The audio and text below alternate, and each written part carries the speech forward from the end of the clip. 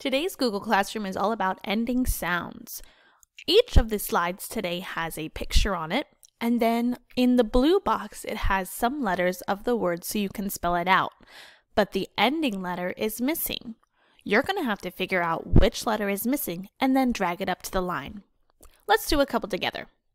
This is a picture of a can. I already have C and A in my word. K, A.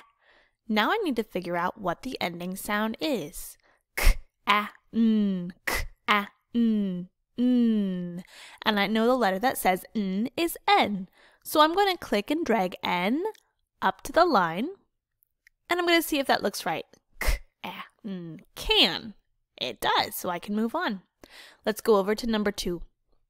This is a picture of a bus. B, S. I know my ending sound is the sound of S.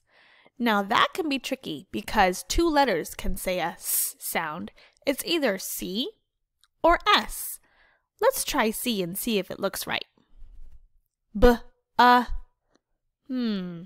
would say buck. That doesn't look right. Let's try the S this time.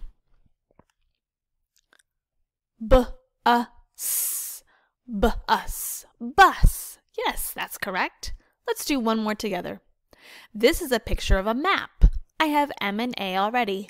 A, P. I know the letter that says P. That's a P. I'm going to click and drag the P up to the line and see if it looks right. Map, map. Yes.